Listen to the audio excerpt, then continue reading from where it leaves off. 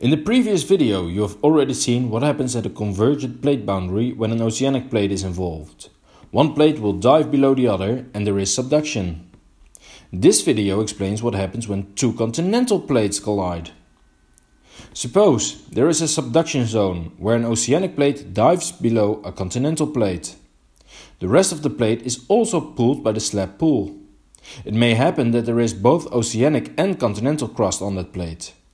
Due to the movement of the plate, the continental crust also arrives at the subduction zone.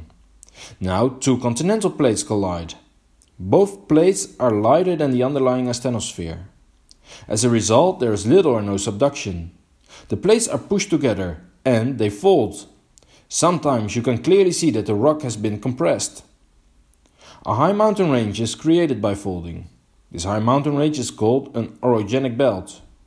But not only the top of the crust is folded.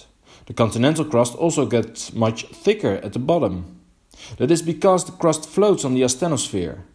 In an earlier video this has already been compared to an ice cube. The larger the ice cube, the more ice there is also underwater. The same applies to the crust. The higher the mountains, the larger the part of the crust that is in the asthenosphere. The crust under a mountain range is therefore very thick, up to a maximum of about 80 kilometers. Just like a convergent zone in which an oceanic plate is involved, there can also be very serious earthquakes at this plate boundary.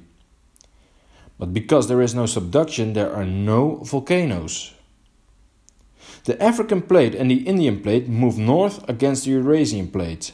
Because of this convergent movement, many mountains have been formed from Morocco to India, including the Alps and the Himalayas. This movement to the north started about 60 million years ago. All these mountain ranges were therefore created in the same era. The mountain formation in this period is also called the alpine orogeny. Orogeny means mountain formation. The term alpine orogeny therefore means a geological period in which all of these mountains originated. There have also been earlier periods in which mountain ranges were formed. For example, the Ardennes and the Scottish Highlands were formed during these periods.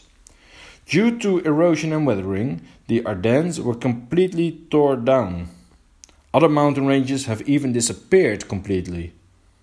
In this video you have seen that with a convergent plate boundary in which only continental plates are involved, mountain ranges are created.